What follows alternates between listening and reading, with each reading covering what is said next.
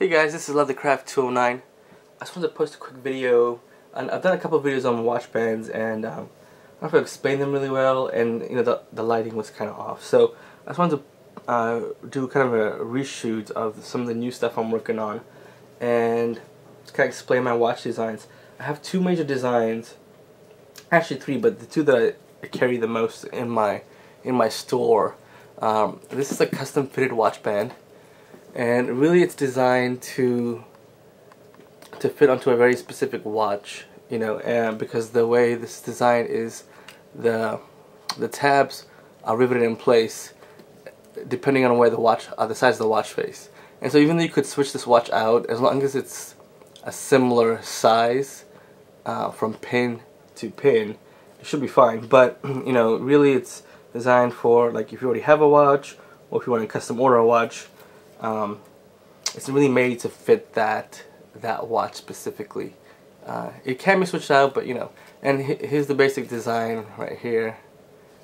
Yeah, it's got a 1-inch buckle, 1-inch strap.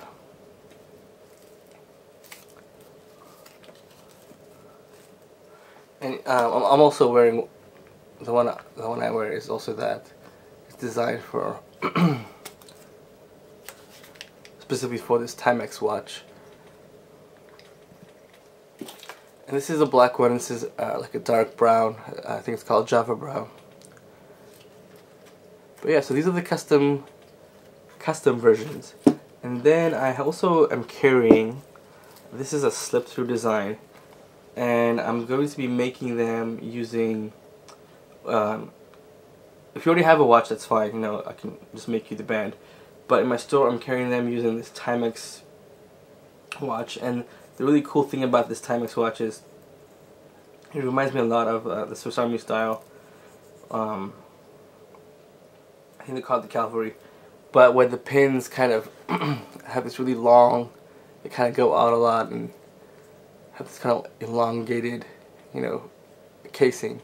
It's really nice for the slip-through watch because on the slip-through design, let me show you really quick. To get the watch on, you would basically unweave this, all the way to over here, and then you would slip the watch on. And it fits most watches, but some watches, this leather is just a little too thick to slide between the case and the pin. So I would just keep that in mind depending on your watch. Have a look, but it works really nice. And this Timex comes with the nylon strap. These are all brand new. And so when I make the custom band for someone, I usually include the nylon band if I can. I don't always remember to keep track of these. Sometimes they get thrown away. So, but yeah, so this is the new watch face I'm using for my slip-through design. And if you're interested in ordering something, either custom made, like one of these, or if you have a lot of watches and you just feel like switching out watches often without having to mess with the pin each time, and you just want to be able to slip it through, I would recommend this one, my slip-through design. And like I said, the ones I carry in stock in my store that already have a watch face will probably be made with a Timex. I really like Timex watches. They last a long time. They have the light feature, which to me is important. So I'll be using this slip-through design specifically paired with a watch like this. Now this one is, I don't know if you can see it, it's got like a white face, and let me see if I can get it to focus. There you go. It has a white face and like a neon green second hand.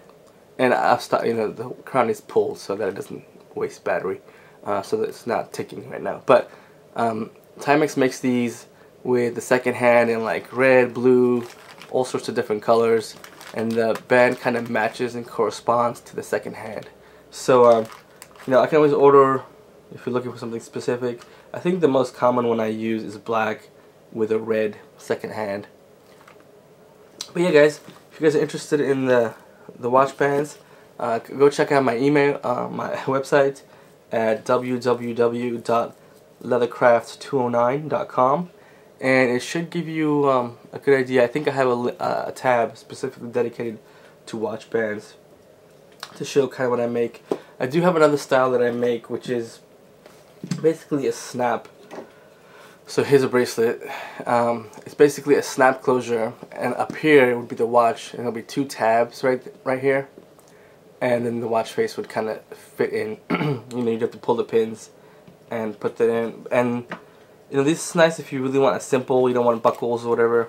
The deal with that is it has to be custom fitted to your wrist, and so I would need a wrist measurement that is very exact, because there's really no major adjustments. You know, there's two snaps, and some people just want one snap. So if you want something more minimalistic than something this big, I can always make a cuff like this, and this is 1.5 inches, but I could also make it, you know, 1 inch. I've done a couple ladies' watches recently where they didn't want such a wide 1.5 inch, you know, cuff, and so I you know, used a 1 inch bracelet with some tooling on it and attached the watch that way using the snap closure. So that's just another option. I don't do that as often because there's not a whole lot of adjustment, and so when I carry it in the store, it's only designed to fit, you know, very specific wrist sizes, whereas, you know, these have a little bit more play in the buckle. You know, you can adjust it a little bit more. Anyway guys, take care. If you have any questions, let me know.